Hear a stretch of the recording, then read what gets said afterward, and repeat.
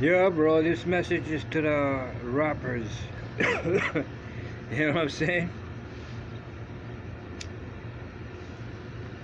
You're a rapper, man. You know what I'm saying? Rapper, man.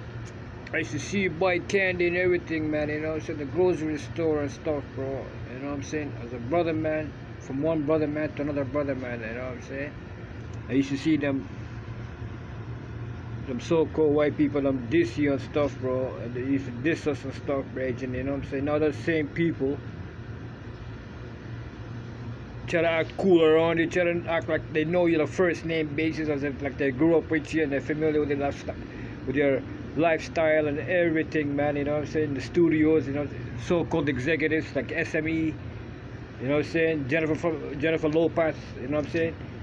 Calling herself Jenny from the block. He was never from the block, Jenny, you know what I'm saying? He was just a opportunity writer, you know what I'm saying? He hated the block, Jennifer Lopez. You're not about the block. You know what I'm saying? You just don't want people to come after you for monies. But who wants your monies? Because everybody's going to be rich because of my system. Allah, Gadol, Jah, God's system, you know what I'm saying? Alright, J-Lo and your sucker SME executives.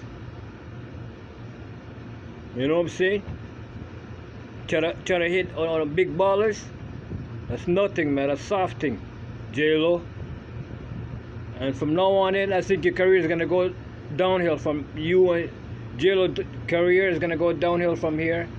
And what's his name? The SME record company is gonna go downhill from here, bro. You guys are catching yourself out altogether. All right, Cameron, like your show, bro.